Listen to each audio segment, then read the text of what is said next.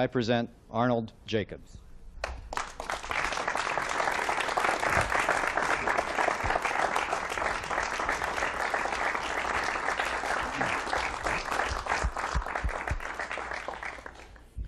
I always had a question in my mind, and maybe you'd like to speak to this, Mr. Jacobs. We've heard about how you got started as a player, as a bugler and then trumpet player, and how method books were non-existent and so forth. And that story I've heard a few times. But I often wondered how you got interested in the study of the production of sound that you've made such a lifelong experience with. Would you like to speak to that? You want me to start at the beginning? Sure. It goes way back. While I was at the Curtis Institute of Music, I started there on a scholarship at the age of 15 and continued there to the middle of 1937. At that time was 21 and 22, I think, when I left. Almost 7 years. While studying at the Curtis Institute of Music, I started to study voice. And I actually was offered a scholarship in the vocal department at the Curtis Institute of Music. And I was taking lessons from a tenor by the name of Luigi Bocelli. And he's passed on. He was blind, but a very fine tenor voice. But he started working with me, and he had me forcing my voice so badly that I couldn't sing. I was constantly losing my voice through sore throats and telling me to support my tone. This is where we go right into respiration.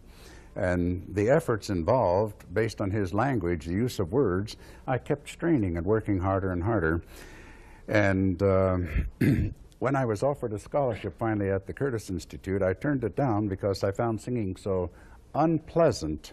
I just love it today, but in those days I didn't like the sore throats. But the language of support your tone and the terminologies were leading me into excessive physical efforts and contraction states. I didn't think of it along these lines back in the 30s when I was a very young man, but I kept on singing because I loved it, but I just didn't formalize it with a teacher at the time. During the course of my stay at the Curtis Institute, Stokowski needed to have a group of 12 male voices from the Curtis Institute to sing the Stravinsky King of the Stars. And they needed one more basso, and my solfege teacher, Madame McHale, recommended me to Stokowski for the position as the fourth basso.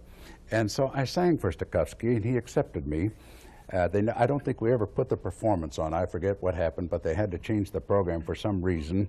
But anyway, I was accepted for the part, and they called me into the office at the Curtis Institute, and they said, "This is your entrance into the vocal department. You can now put your tuba away and stay with us as a singer."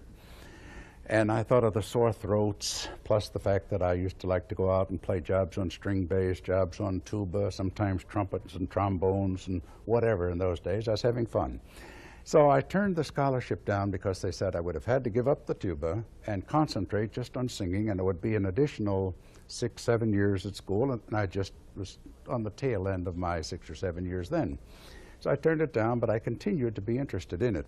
And this was actually what motivated me into working a bit on the study of breath. I wondered, why am I so comfortable playing the tuba and so miserable when I'm singing? And I did some professional singing in a radio station, WPEN in Philadelphia, with quartets, some church singing at the Second Presbyterian with Alexander McCurdy.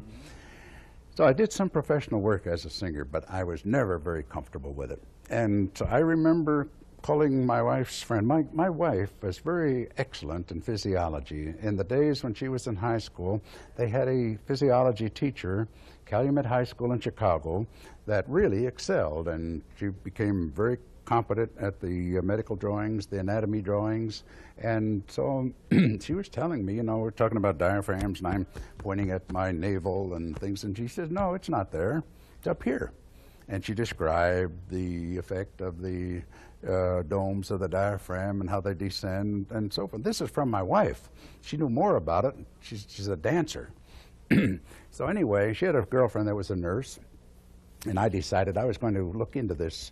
And so I called her nurse, and so then she sent me over a book of anatomy and physiology that the nurses use in their training. And I read through it, and I found it fascinating. And Dr. Margaret Buck, now we're going way back into the 40s, and I talked to her about my desire to learn a bit of structure and function.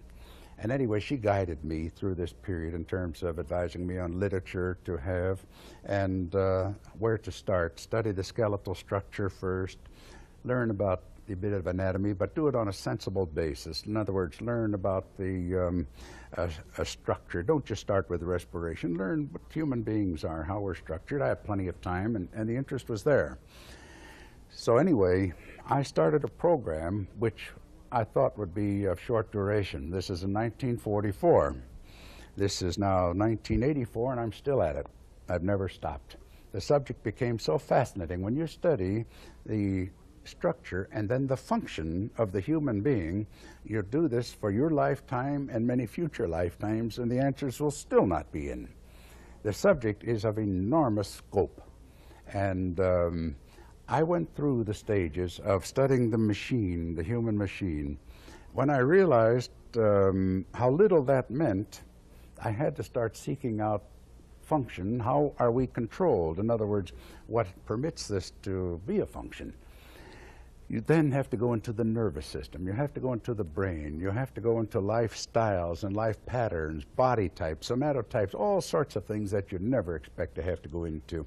This was just a never-ending study of enormous complexity, and if I had known of the complexity at the time I started, I probably would have closed the book and said, no way, I would want to go fishing and, you know, have some fun.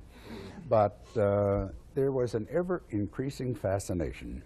And you can just see, if you want to help a person, you will find simple answers to complex situations. The complex answers do not fit the picture. It's like